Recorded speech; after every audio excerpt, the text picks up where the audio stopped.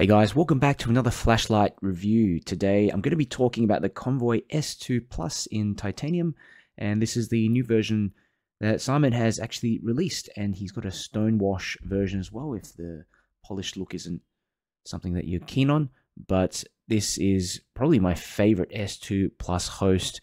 I do have a few, one in aluminium, one in MAO, and also one in copper. And I find this one is just, I mean, look at it. It looks $1 million and isn't as heavy as the copper one, but you know, a bit heavier than the aluminium, but also a lot more durable. So I would say that this is a great quality host on a budget, the general S2 Plus, and a lot of people collect these as well, and they get different emitters. If you want to try different emitters, it's a very cost-effective way, and it's also a great quality host for what you pay for. So I think the polished titanium just looks and feels a step above and is more premium. You know, titanium is stronger than steel, slightly heavier than aluminium, like I mentioned, and the light feels really robust and it just refuses to scratch up when I have it with my other lights.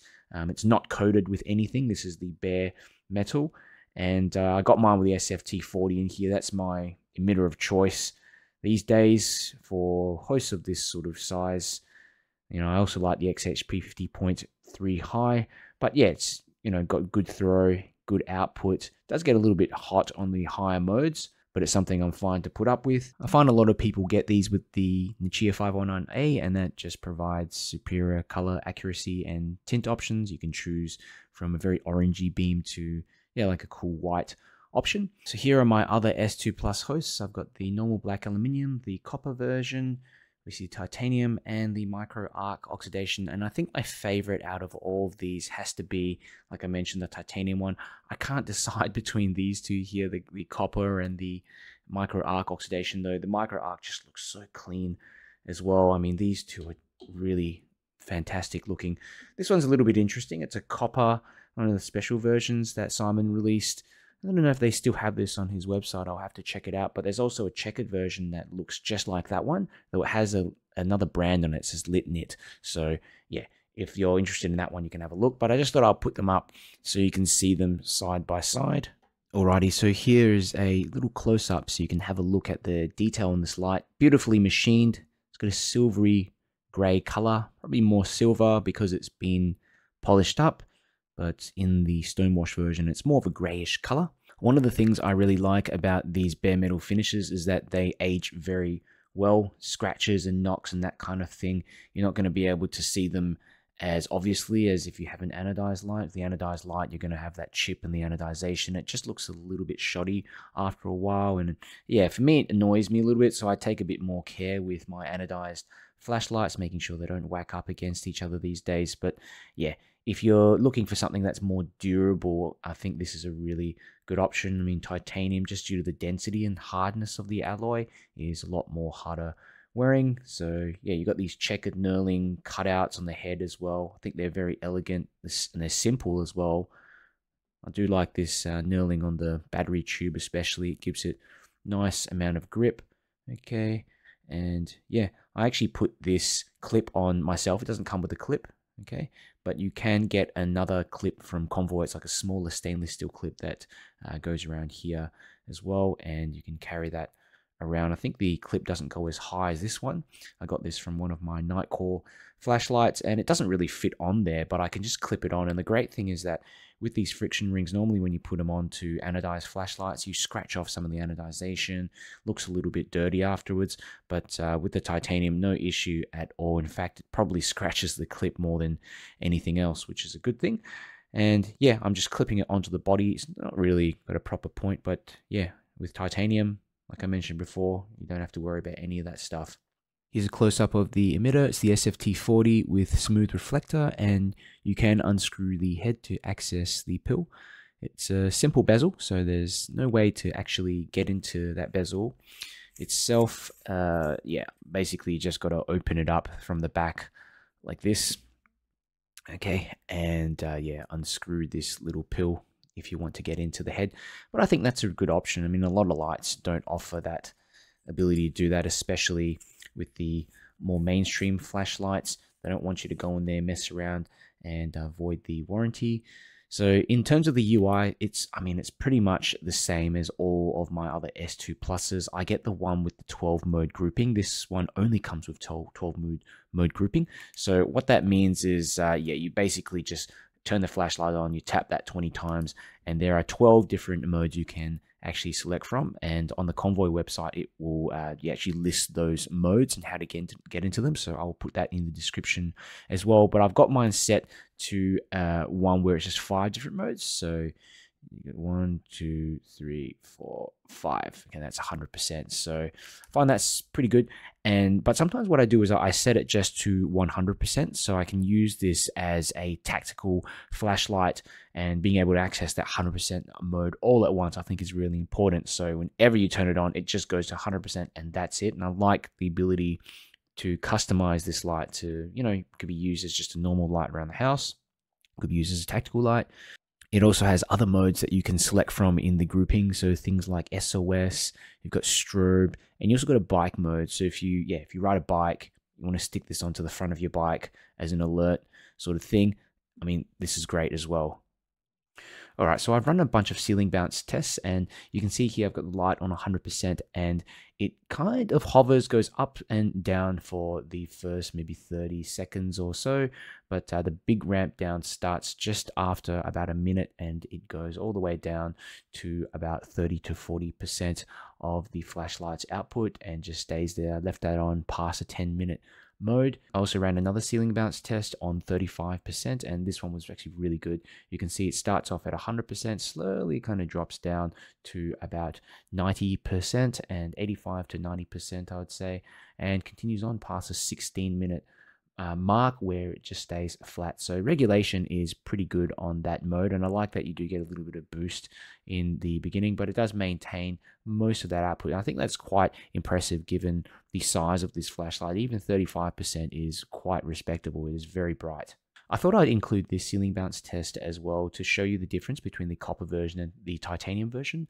And the copper version, as you can see, it does hold at 100% for longer.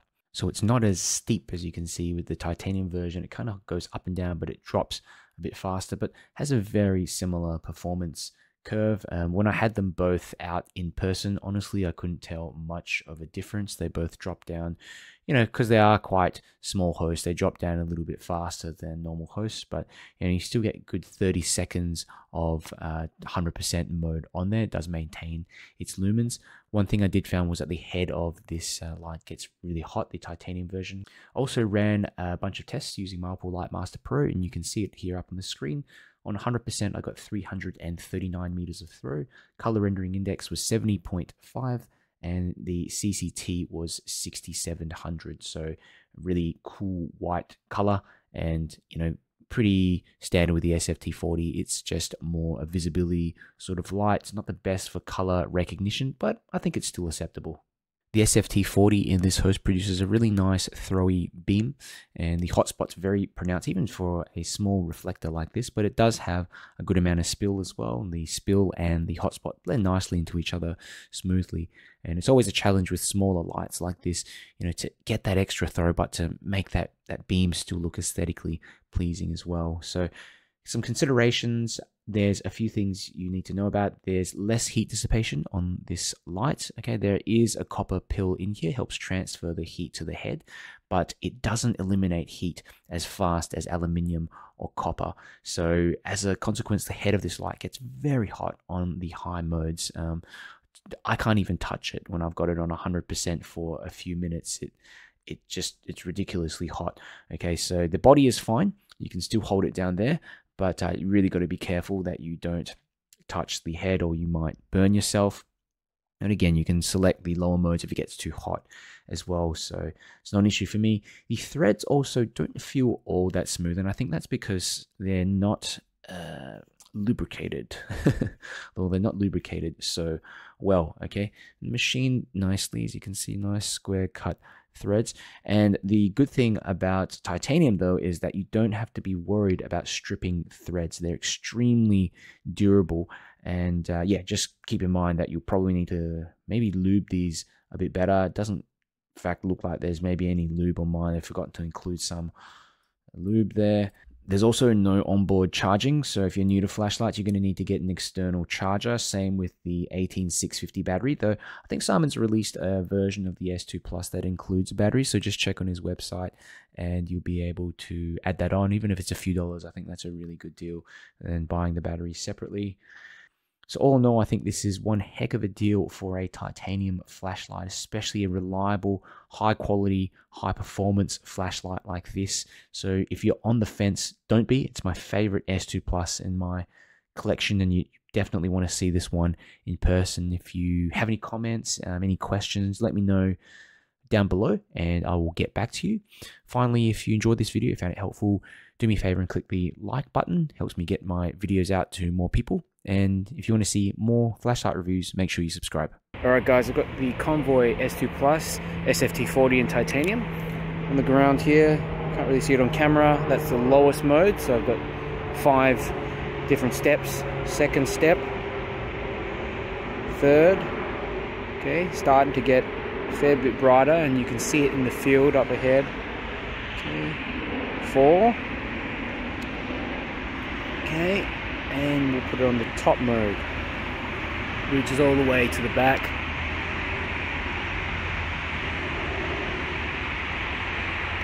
Off, on again. No issues with the trees up the front, even at the back.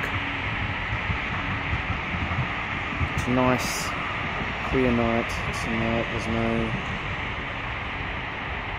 dust or anything really in the air. A little bit of, tiny bit of moisture maybe, but more or less just clear. And flip it back to the 4th mode again. 1, 2, 3, 4. That one. It's the 4th mode. Probably more realistic mode that you can use. And it still reaches the trees at the back. It looks definitely more apparent on just looking at it normally without the camera. A bit brighter actually in person. Okay, it's a nice sort of high mode. There's a good amount of spill here on the ground as well. And that's the highest mode, 100%. It's pretty cold night as well. Feels pretty close to like 10 degrees or something like that. And I can really feel the head of this light get pretty hot. I mean, this thing is a fantastic hand warmer. On a night like this, on a night like this, it's really handy. Just trying to get to the head of it. Normally when you're indoors, it's a little bit warmer.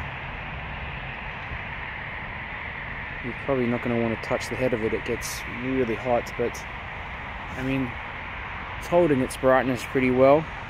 I think it has ramped down slightly though.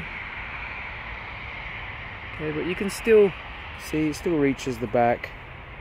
Turn it off and just turn it on again.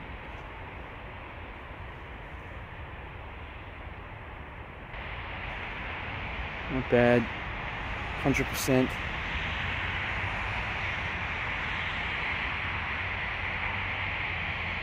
Getting almost too hot to hold it now. But it's good to know you can just reactivate that turbo again. You don't really feel it down the battery tube as well.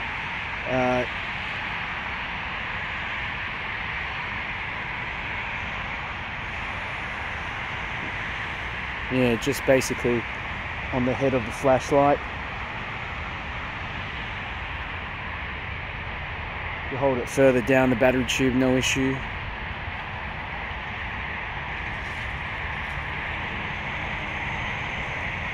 Two, 3, 4, 5. Okay, go for a little stroll forwards.